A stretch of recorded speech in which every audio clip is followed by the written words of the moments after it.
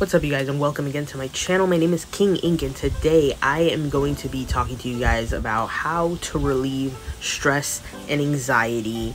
Just a few things that I've kind of learned along the years. I mean, I've carried a lot of stuff with me just because, I've had, at this point, understanding that I've had childhood anxiety, like literally my entire life, and now it's just bigger anxiety. And, as somebody who moved out at 17 because of bad home situations and things like that, definitely there's a lot of stress from before and after. But definitely things are better. Things are better.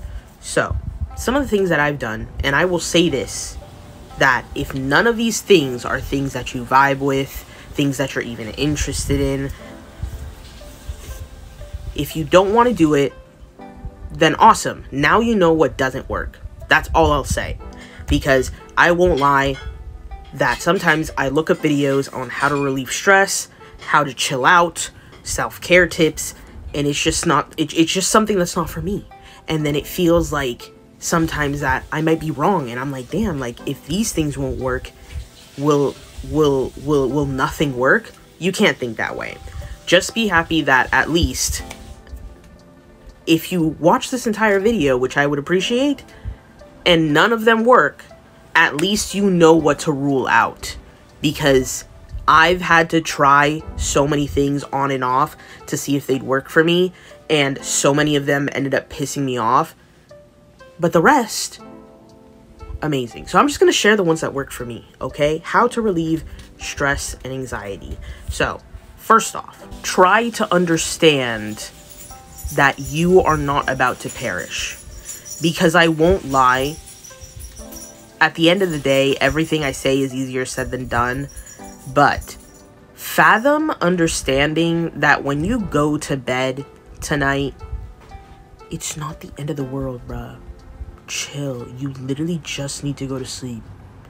Like, it's not that crazy, okay? Don't listen to your thoughts after, like, the sun goes down, okay? Because that's when the freaky, scary, spooky worms come out of your brain and start whispering the craziest shit ever, okay? Like, they'll pull up the spookiest PNG you've ever seen in your fucking life. And then you're like, the sky is fucking falling, okay?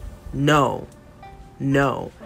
Wrap your head around the fact that you are literally gonna be fucking fine, because all you're doing is going to bed, okay?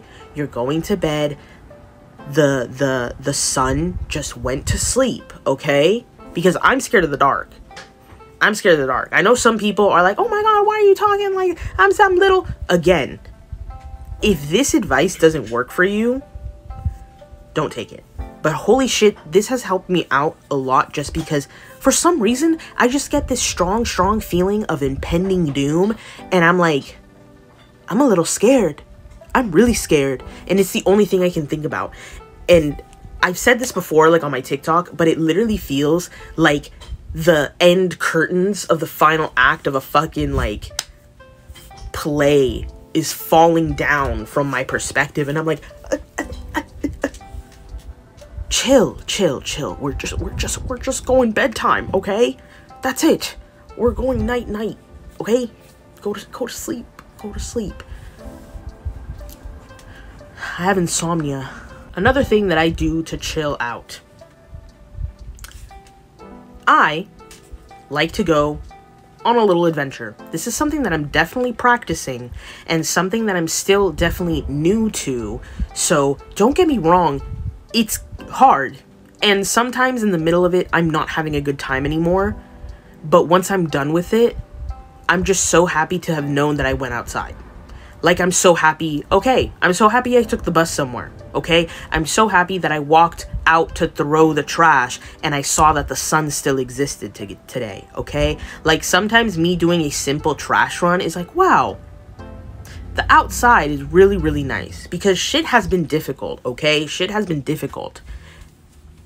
Small wins, you guys, small wins.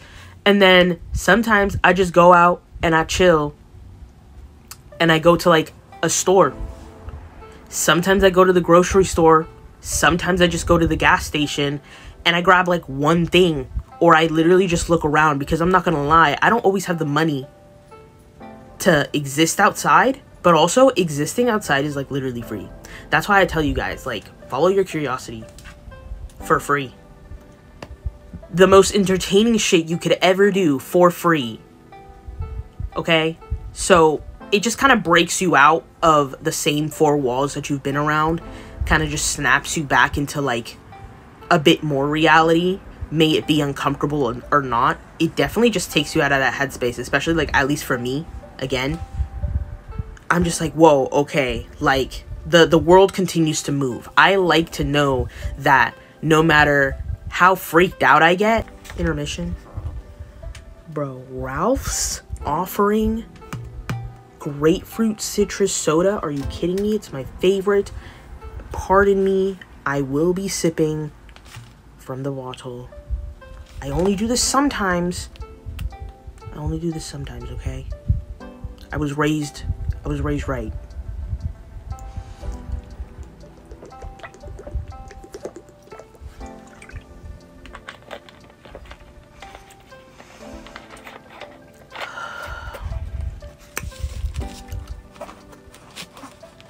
That is so good. That is so good. Something else that definitely helps me with relieving like a lot of my anxiety is going back to some of those like work in progress little projects that seem a little bit just like random and out of nowhere. If you literally have nothing to fucking do that day, pick up one of your work in progress projects. I'd say definitely please lean more into it being more of like a creative thing, like a fun activity. Like maybe if you've been thinking of reorganizing your like figure shelves, because as you can see with my entire desk area over here, I have a lot of trinkets and items and things that need to be in specific positions, or else I'll be a little bit upset. Like, I'm gonna look at it and I'm gonna be like, that's not right, that's not right, that's not right. I don't know. I like to reorganize things. That's something that I genuinely like. I love to reorganize my trinkets. I love to reorganize my things. I'm a menace, and low-key, I like to dust. I like to dust my things off because I don't like when little particles of my skin, like organ particles all over my no, that's for me. Maybe it works for you. It just feels really satisfying to have like a clean slate. Your desk, get the bits off of it. Wipe it off. Oh my gosh, everything's clear. If it's a glass table, holy shit, it's clear. Keyboard, nothing on it. I don't really get a lot of stuff on my keyboard, but I still like the way it looks when it's perfectly wiped down and I have little keyboard vacuums. Tidy up your little space. That's the next thing I'm gonna say. Make sure to tidy up your space. Whatever the style may be, I have very like maximalist vibe of just having like a lot of things. Even if you're minimalist, whatever, keep up with your space to a capacity that's gonna help you like kind of breathe, okay? Like, even if you have a lot of stuff like I do, please make sure to still like respect like your personal bubble. May that be yours is smaller, yours is bigger. Take that into account when you're doing your organizing, because it's yours. Last thing I'll say is a quick thing is make a childhood meal, okay? Sometimes I just need to make white rice, make a sunny side up egg, put butter in my rice, a little bit of mayo in my rice, mix it together, put the egg on top, and just have that for dinner, okay? Childhood meal, it just gives you that comfort. Put on a nice show, put on a movie. It doesn't matter if you've seen it 100 times. I've watched Happy Feet 5,237 times.